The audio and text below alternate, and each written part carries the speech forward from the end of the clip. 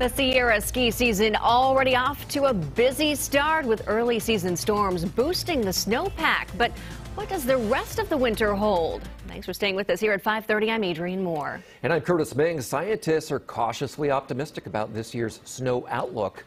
But why is that? CBS 13's Madison Keevy is getting answers for us. Hi, Madison.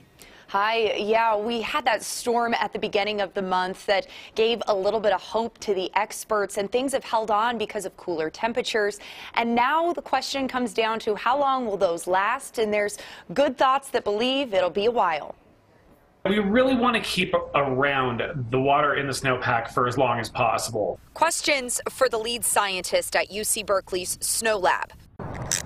His answers come after a storm that rolled through at the beginning of the month.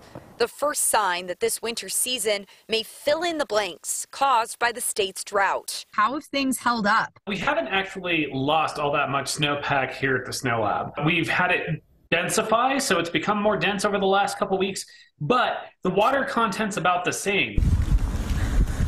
This was the scene last year. A historic amount of snowfall all before January. How much snow do we have now versus this time last year? We definitely have more snow right now than we did at this time last year. By this point in the season last year, we had basically melted off all of the snow that we had accumulated in October. Think of the Sierra snowpack as California's frozen reservoir that recently, year after year, hasn't replenished some of the state's reservoirs that have been hit hardest by the drought, like Folsom Lake. We're expecting another storm system hopefully early next week. So as long as this snowpack can hold out for another few days, then hopefully we've got more to put on top of it soon. Yeah, in my conversation, he said, you know, the fingers and toes are crossed that storm that they're anticipating to come in next week then is built on consistency is key. And the big thing for experts is to avoid that weather whiplash where we have those long periods between some of these big storms in the winter. All right, Madison, thank you very much.